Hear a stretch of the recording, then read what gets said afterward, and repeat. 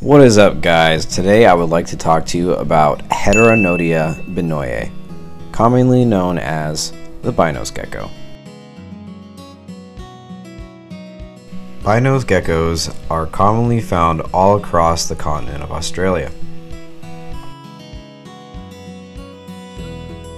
The naming of this species was dedicated to British naturalist Benjamin Bynoe, whom was a naval surgeon aboard the HMS Beagle alongside Charles Darwin. The Bynoe's gecko is described as being 4.5 inches slender, long-tailed, terrestrial, rough-scaled, insectivorous geckos. They are found in many parts of Australia, from the arid desert dunes to the humid forests. They take shelter under small rock surfaces, fallen vegetation, and trees.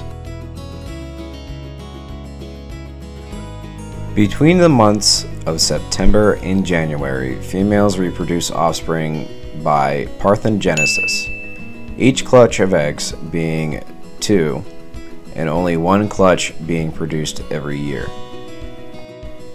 Being nocturnal animals, the Bynoe's gecko hunts at night, dieting primarily on invertebrate insects to include moths and grasshoppers.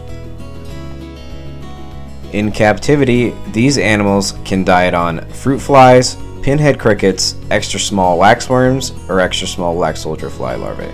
Also, they can eat dubia roaches as well.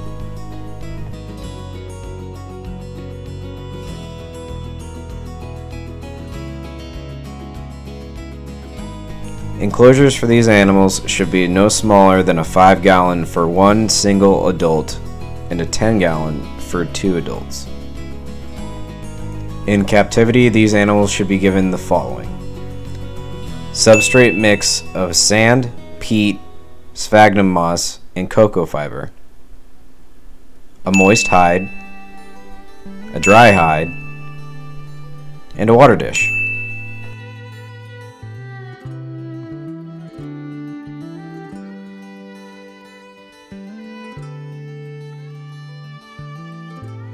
Best housed in groups, the animals are very social and interactive with their own species.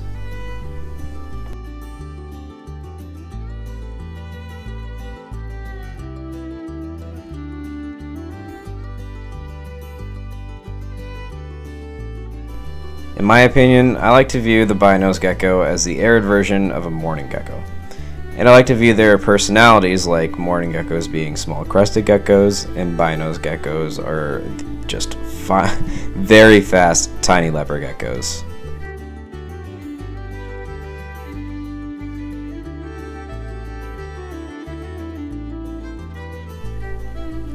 For temperature and heating for this species in captivity, I would suggest 1 heat lamp or bulb and a UV bulb if you want to.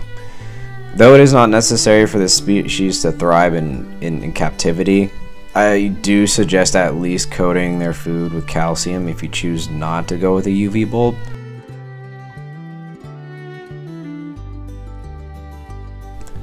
Choose a bulb that will give you a 85 to 90 degree Fahrenheit basking spot and a 70 to 75 temperature.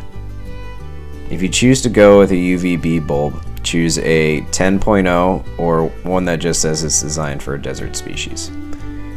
Try maintaining the humid hide 2 times per week just with a misting, and make sure that the entire enclosure's humidity is between 30 and 40%, and their humid hide needs to be between 50 and 60%.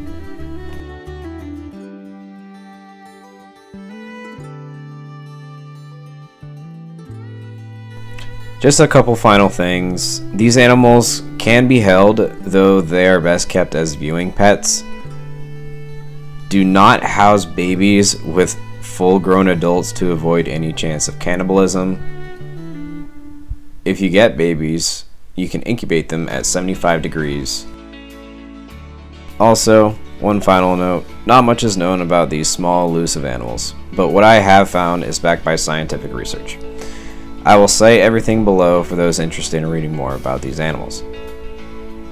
And on that note, my name is Nick from Nick's Reptile World. I hope you guys enjoyed the video, and I will catch you guys next time. Peace.